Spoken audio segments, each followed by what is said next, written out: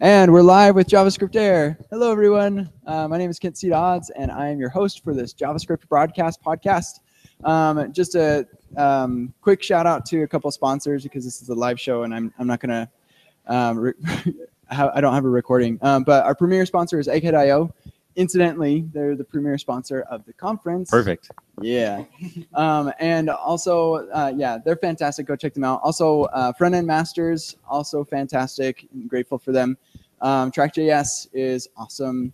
And JetBrains with their WebStorm editor, which is sweet. And Trading Technologies, they're awesome. And also our silver sponsors are React.js Program and Sentry. They're all sweet for sponsoring the show, making it possible for us to do transcriptions and the newsletter and stuff like that.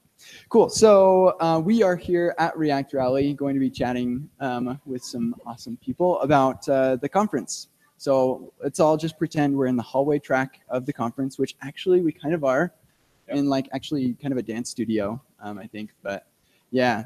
I'm actually just going to go ahead and give everybody a chance to introduce themselves so that we know each other a little bit. So we'll just start this way and we'll go across. I'm Jameson Dance. I'm one of the organizers of the conference. That's me. I'm Ryan Florence. I'm one of the speakers at the conference. I'm James Long, and I'm one of the speakers as well. Well, I'm Sergio Cruz, and I am attending the conference. I'm Catherine Poulter, and I'm also an attendee. It's been great. Yeah. All right. Jameson, why don't actually, we were talking a second ago, we're at a dance studio, but that's not actually where we are. Do you want to talk about this venue and like what makes it great? Sure. So we are at a theater called the Rose Wagner Auditorium. It's a theater. I don't know. It's a cool space to have a conference because you're on this giant stage. It's got like the cool balconies where people can heckle you like those Muppets, and yeah, it's got a lot of character. The sound carries too for the people who are heckling. Like yeah, you can hear it. Like yeah, the acoustics are really good. So if the audience is yelling at you, you can hear it really well from the. No one yells. Well, I heard you can't really see it. Is that right, James? You can't see the audience from the stage? Yeah, not really. It's actually quite good. It feels like a dream. Yeah. There are some spotlights carefully aimed directly into your eyeballs. Who's what's his name? Who gave the last talk with the Mike. hardware thing? Yeah. So when Mike was speaking, he had his little like iPad thing up there, and I'm sitting there watching his talk, and then he twists it, and it's almost like he was aiming right for me, and then the spotlight just hit me right in the eyes. So I had to like scoot over one chair, and I look back, and it's like on this guy's shoulder and his cheek, and he's like, like there's like a sniper aiming at him Yeah. or something. Yeah. Get ready tomorrow. That'll be you. Cool. So what are the favorite parts about the conference? Actually, for Sergio and Catherine, like, what do you like about this conference compared to other conferences that you've been to? Want to start? Sure, yeah, good question. I think for me, it's just been fantastic to meet so many people in the community. And people are here from all over, like New York and California and New Zealand. And New Zealand, yeah, exactly. So it's just like getting that, FaceTime with people. And there are people that you like meet on the internet or like on Twitter, but you get to meet them in real life here, which I think is amazing. And also, the conference has like tons of really great events too, to like help us get to know each other. Like there are games going on downstairs, and there was a dinner meetup, and plenty of time to talk in between sessions and to get to talk to the speakers too. So I think, those have been some of my favorite things about this conference specifically. Jameson, tell us about the dinner groups. I didn't really get what was going on there, great. but I didn't read all my emails. Sure. But I think it sounded cool. So the idea is there are probably a lot of people here from out of town. They might not know the area. They might not know a ton of people. We want to give people an opportunity to just meet people if they want to. So we sent out an email that had a form where you could say, I want this kind of food. And then everyone that chose that kind of food, we kind of grouped together and just sent them all to a restaurant. So it's just a way to meet people without it being too like regimented and planned out. Yeah, just a way to get people together. You'll already share at least one thing in common. Yeah, you all chose Italian food, so yeah, perfect. You like to eat? Yeah. Me too. Yeah. Sergio, what do you think? Yeah. So to me, it feels like, basically what she just said, by the community for the community kind of thing. So it feels like everything is like kind of centered around that, from the content of the talks to the speakers to everything that happens outside of it. So yeah, I've been having a great time. Like it's pretty amazing. Thanks for organizing. Yeah, thanks, Jameson. You're welcome. Yeah, Neither of you mentioned the socks, which are, I think, the best part. I haven't talked yet, so Yeah. Let's get a look at those socks, Ryan. Those are beauty. Yeah, so for those of you listening, you'll have to watch this later because Ryan's holding up some. I'm wearing them. I'm wearing them on stage tomorrow. Nice. awesome- no shoes, just socks. Ooh. Well, you got some sandals already, so it I got sounds like other- it's gonna be a winning combination. Yeah. I got other shoes. And Catherine, was it you, Catherine? Yeah. Told me to like actually wear the socks over the Yeah, top over of the my pants. pants. Perfect. Exactly. Awesome. That would be fantastic. Please do that. Great. I can wear tweet some a of the other photo later. swag too. I think I'll wear this. Yeah, pretty cool shirt. You'll I just like be your all style. swagged up. Yeah. It's Yeah. gonna. I really look like good. the swag this year. It was good. It's actually James I and I were agree. just walking down the street and we walked past. What store was it? It was a cool store. Yeah. It was a cool store. It wasn't Banana Republic or H&M, but it was one like that. And there was a dude in like, or a mannequin that had like this sweet leather jacket and like super cool pants. I was like, Tight. should I buy all of that? And, like, get And my return talk it? in it? Just keep the tags on. I'm still thinking about it. So James, you gave your talk today. Do you want to talk about what you talked about? Sure. So we've been doing a lot of work in the Firefox DevTools team, doing a lot of refactoring, honestly. And so I always think it's interesting to talk about what that's like. I feel like, there's a lot of pains in refactoring, and I just wanted to show like why it's good to do it sometimes. A lot of people have sort of a reaction to like, we don't want to like spend a lot of time because it's really been in the last 6 months, we've been spending a lot of our time doing it, and really even in the last year. So I don't know. I spoke about what we were doing. I showed off the new debugger, which is something that I've been working on. Showed off a lot of cool demos with that to sort of try to reinforce this idea that we weren't even close to being able to do any of that before. And so now spending 6 months of hard time sort of rethinking what we were doing just puts us in a really good place. And so it's sort of just trying to explain why we were doing that. One thing I loved about your talk was how real it was.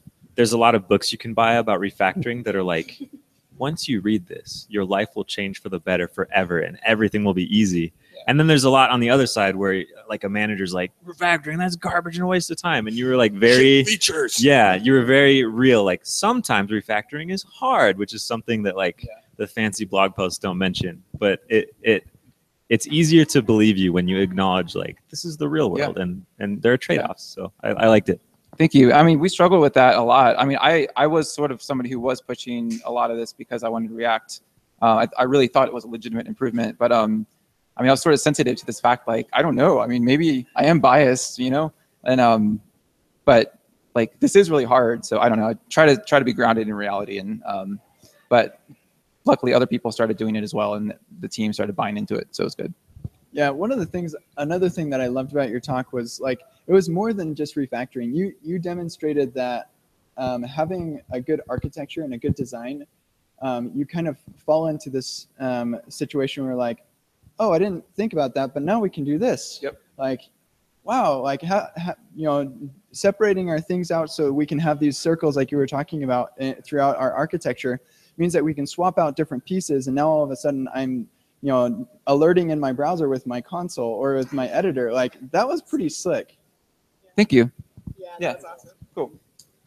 Sweet. Yeah, go I was ahead. just gonna say I liked watching your talk when I was like, okay, so he's building this in React, and then he's got a bug in his code. Where does he debug the debugger? And then I was like, oh yeah, that's the title of the talk. I guess I'll just sit back and wait. Yeah, I mean, that's the great thing about doing it in modern web dev. Like I showed you, we can just do it in a tab. I mean, before this, I actually literally could not, as I said in my talk, I broke the debugger. So I actually could not use the debugger. I started wondering if I wonder if their first iteration, they would debug their debugger in Chrome's debugger until they got theirs working on itself. Well, it's actually, that's kind of like languages that are written in themselves, right? Like you have to write it in Ruby something. first, and then you write it in CoffeeScript. Yeah. if you're CoffeeScript. Nice. What other talks did y'all like from the conference so far? This is only day one, so we still have another day of wonderful talks. What other talks were awesome? I can chime in. That first one on animation. Yes, Sarah. Sarah, right? Uh-huh. What was your last name? Sorry. Drasner. Drasner. It's not Ito. Well, I guess it's if it's on the internet or real life. Well, I had to follow the internet version right away when she started the talk. It was so Sarah's good. awesome. Yeah, so I loved how she started with the whys and then she went into the hows, because like I don't, I'm not really into design too much or anything like that. So like seeing her explore like all the things that she could do, but like having that context of why she was doing it beforehand was amazing. Like that, it's like sorry, dude. It was my favorite talk so far. That's fine. Yours was my second favorite thus far, though. His might be third, maybe tomorrow. I'm joking. No, I don't. Yeah. Anyway, It's not It's a lot of pressure. No, I'm just joking. But yeah, so far all the talks have been awesome. But just that whole context with the design was amazing to me. Yeah, that one was really cool too, because I liked that she showed a demo of like animation done tastefully. Like so she had a map and you click on the pin on the map and that turns into this form thing, and then you fill out the form and everything is animating so fluidly, and she was able to reference back on that example, like explain, this is animation done right, and it was just really a beautiful animation. yeah. A lot of times you go on like the stuff that people do on CodePen is amazing. Yeah. Like they recreated the Simpsons characters and their eyes are blinking, but it's like, am I going to do that at work? On like your last day, maybe. Yeah, give you 2 weeks notice. Yeah. Well, I got my final project ready. Yeah, I don't know why any boss ever like has you work on anything that matters for those last 2 weeks. Like, it's okay. Stop what you're doing. Tell your team. Now go make Simpsons CSS. Well, another cool thing about what she was showing, I thought, was that it was very. I mean, it really kind of followed the principle of like animation is great when it's invisible. Like, she talked about, the form afterwards. Like if I were to ask somebody like, where's the form? It'd be like, oh, well, it's in there. But I mean, it really had just kind of, things just kind of kept coming out of it. And then from one interaction or animation to the next, like they just flowed really nicely together. And I mean, it was all these parts, they never like got hidden. They all just like morphed into the next thing. And so it was just really like, I mean, like, you're just left with like, wow, that was a great experience. And you just kind of want to keep exploring the site, I think, after that, looking for like more great interactions. She also went into like technical stuff a lot. So it's it's very hard to balance that. Like she showed a lot of really cool high level why animation is good, but then also like went into all these libraries. So that was really good. And like she was very unbiased about all these libraries, like pros and cons. Felt like I always really like people who just say the facts. And I mean, I'm sure she has a preference, but yeah, it was good. Yeah. Cool. One of my favorite talks was Brian Lensdorf. His talk, what was that called? It's called Oh Composable World. Oh, Composable World. So that one was like, Brian is Be one the title of my talk. Oh, Not too late. Should we change it? Oh, Composable World 2. Yeah. I changed the start time of this episode like 4 times. So yeah, you can change it, whatever you want. I didn't even know what the title of your talk was until like 2 days ago. Just so. put like a comma or Oh Composable World. Well, what I love about Brian in general is that he is just a really intelligent functional programmer guy that can really speak to the functional programmer beginner. And I think that he just like explained the, kind of, or demonstrated why functional paradigms are so useful. Toward the end there, he kind of went way over my head with the React stuff using functional paradigms, like only functional paradigms with React. But like it really. And admittedly, he's like, here's where it gets like really weird. But stay with me if you can. Yeah, I think that's one that you could go back and rewatch a couple of times, and then you'll get it. I could listen to him talk about anything. Like if you want to get up there and talk about lunch. I'd be like, yes. He's an enjoyable person to listen to, and like it was a very engaging and entertaining talk too. The really fun part for me was when he had the code up there that was making like 3 assignments and then returned like those 3 things kind of all together. And then he's like, okay, so how do we get rid of assignment? And then when he just like dumped the thing into an array, Yep. And now all of a sudden he could call map where he could give lambdas into map, got rid of assignment, and now we just have these functions. That was a really cool like aha moment. Oh, ouch. Aha, I'll hit the back of my head. I'm gonna scoot forward. But yeah, it was sort of like an aha moment, like, okay, I kind of see what we're doing here.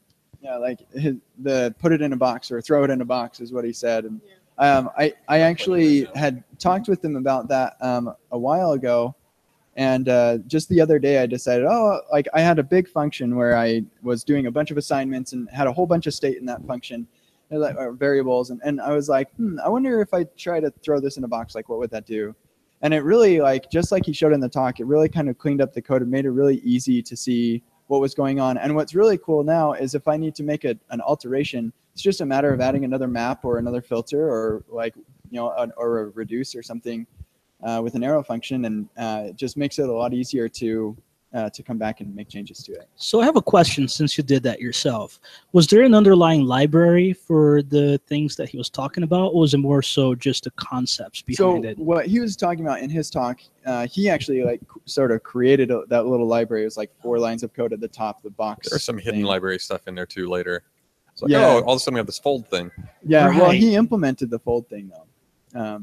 Okay. I think. Contra map. Yeah. We never saw yeah, that. Yeah, that's true. Right. Yeah, we didn't see that. And That's a made-up word. that was anyways. where he kind of lost me. But yeah, like when I did it, I didn't even make the box thing. I just said, okay, here's this string that I'm manipulating, doing things to. Just stick that in an array and then call map on it. And then I didn't have like a folder or anything. I just I returned that array .map, and then popped off the first item of that array, and it worked great. So it was just a native Yep, JavaScript all just stuff. native That's JavaScript, awesome. no libraries, and it was pretty easy and it's Very pretty cool. I like it. It's like I think if anyone is listening to this, Better watch the talk.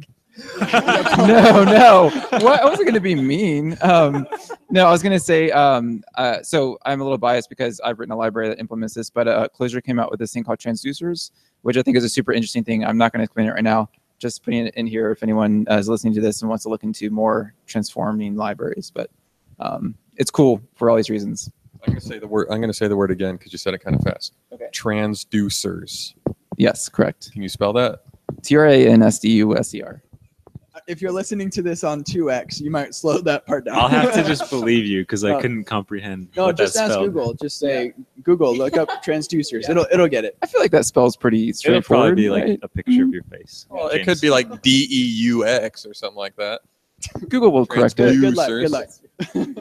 So one thing I like about the talks that have been talked about is a thing I like about JavaScript, which is they're like so wildly different, right? There's this talk about very UI focused animation things, and then this talk about like category theory and functional programming, and there was a talk about pure script and kind of strongly typed functional programming, and it's all JavaScript or JavaScript related things, and I can't think of another language that covers as wide of a variety of things. So I like learning a lot of different things, and I can do that all through the lens of JavaScript, which is pretty awesome. I think it's also worth mentioning that React is kind of the first UI library that has brought together people with that varied of like backgrounds in Sure. JavaScript. Yeah. I mean, I could be wrong. I'm sure people will correct That's me on fair. Twitter, but it's we say it in our workshops all the time that React just gets out of your way like immediately. Like as soon as you get over JSX, or in James' Or case, not. Just doesn't don't even use it. Yeah. As soon as like It's you awesome. understand that you're just calling a function to make some UI description, and then just JavaScript is right back in your face. And so it's this kind of framework that's allowed people from all different, I don't want to say walks of life, all different paradigms of programming. Got an alliteration Wow. in there, Yeah, yeah. I like that. To just kind of like come together with all these great ideas. Yeah, it's a lot of fun. Oh, well, and also that reminded me of Raquel's talk, where she talked about everything she learned from like going from no knowledge of React or really even liking JavaScript to then like making tons of mistakes and learning from them, and then from that like just having somebody like talk about the pains that they learned and then being like, I'm like a better programmer because of that. I'm grateful for those experiences. Like I think it's cool because it's something that we don't talk as much about in the community. I think we're kind of like, hey, I did this cool thing, figured it out. Maybe it took a really long time, but we don't usually talk about that. And so I think it's good to acknowledge that like we're all learning. And like even if you've like been in the industry for like 10 years, you can pick up something new and you're a newbie again. And it's good to remember what that feels like too, because it can be a little daunting. So. And even with her talk, like I was on Twitter just researching the hashtag React Rally and seeing what people were saying, and she brought to light so many things that people hadn't realized yet. I remember one tweet in specific. They were like, "If you think you've mastered async Redux, think again. Watch this talk." Yada yada yada. So it was amazing. Yeah, thanks for bringing that up. That was cool. Yeah, well, and you brought up a good point too. Like even if you use something a lot, it doesn't mean that you're necessarily like really using it the right way or like, you know, in a great way. So I think it's good to like, you know, remember to like watch those things again, or maybe even like do a tutorial. So then you're like, am I doing this the right way, and trying to teach it, you know, to other people. Yeah, actually, it's funny that you say that because I think we are probably all doing something wrong and we have no idea. Like even the things that are termed best practices, we're gonna find out in like a year or two, like, yeah, that was not a good idea. Yeah. And that's just like the process of learning and becoming better as software engineers, I think. And that's something that I find really exciting about this industry, is that like things are constantly changing. Best practices are always being questioned. And actually that kind of segues into your talk. Yeah, exactly. I knew you would speak up. Really? So no, let's hear it. So what is the title of your talk? You'll have to like. I really don't know yet. Depends. Right yeah, now, it depends on Change, the actually. Wait, right now it literally is Okay, give me a break. rethinking stop. My job is literally to talk about React in front of people. So it's really hard to pick what I'm actually going to talk about until it's going to happen. But anyway, it's called. That's just what an organizer wants to Yeah, hear. exactly. So if you were to give the talk now, Right now. what would? Well, James and I had Chick-fil-A, so it'd be about chicken nuggets because they were amazing. And there's no shame in Yes, they liking were. fast food. Anyway, so no, the title is a component that's called a rethinker. So what do you call the angle bracket? Yeah. Yeah, or just bunch of, so open angle bracket, stop equals false. So stop rethinking things.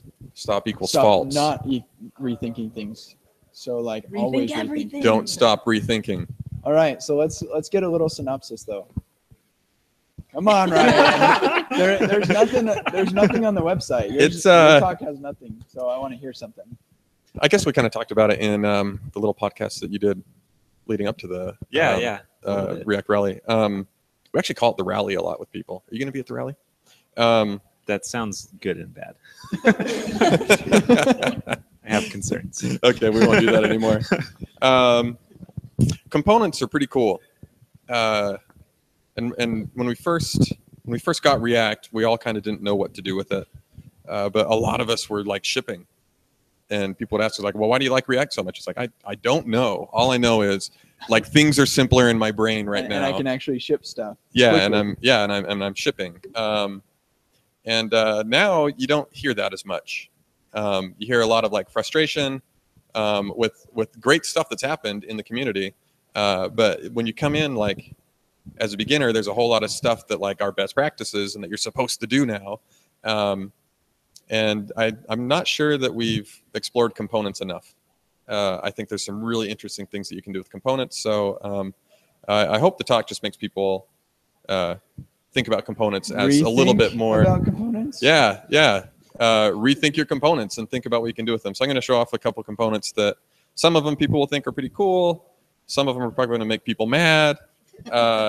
And it's going to be. I never imagined that a component can make me mad, but I'm looking forward to it. I've got some tweets as proof already of like people being upset about what they've seen on GitHub the last couple of days. So yeah, components are really cool, and there's some really neat stuff that you can do with them. Cool. I'm looking forward to that talk. So we're going to do a short show today, but is there anything else that you'll want to mention or bring up about the conference, or anything exciting going on in the React community that you want to chat about? Jameson and Matt Zabriskie have killed it with this conference. Like, Thank you. Yes. The branding is awesome. The stage looks awesome. The speakers have been treated amazingly well. The attendees have been treated well. Yeah, if you're doing a conference, model it after this one. It's been awesome. Mic in the bathroom and everything. Yeah. Yeah, get some I did context leave there. a hot mic. I didn't go to the bathroom though, but I was like walking around in the lobby with the mic turned on. And I got a lot of tweets. So people care. That's Can you good. believe we got all these jokers to show up? No, I didn't. I wasn't like saying anything horrible. But It it's sounded just like this. Yes, it's kind of like not ideal for the speaker, but he handled it well too. I think like one thing is like just like remember, like if you are here, like remember like what it's like to be here and like the excitement that you feeds things, like when you're like, you know, programming and you're like loving something, or especially when you're like, oh, this is frustrating, like remembering that there's a whole community, you know, behind this. And even for those that aren't here, like watching the talks that you're interested in and reaching out to the speakers and be like, hey, like I really liked what you said about this and I had a question about this, and like following up, like I think it just makes the community better and it helps us, you know, write better code. So yeah, I remember my first conference I went to was a jQuery conference, and they actually asked me to speak at it. I hadn't even been programming for more than like 8 months. But it's something weird with MooTools and jQuery, and they're like, hey, we want to hear about this. But like looking around, I like didn't know anybody. I wanted to talk to some of the speakers, but they like intimidated the heck out of me. It's like, oh, I can't go talk to them. They're like cool programmers. And but yeah, I tell you what, the speakers, like they're just like everybody else. We're all straight from the community. Yeah, you should just walk up and talk to anyone that you want to meet. Oh yeah. All right. Sweet. Well, that's it. Yeah, I just want to say thank you all for coming and giving a little bit of your fun React Rally time to this show. And yeah, with that, I think we can say goodbye. Now this is the awkward part where I walk up to the computer to hit the stop button. So yeah, here we go. Make faces in Doom. the See ya. background. Bye. Bye.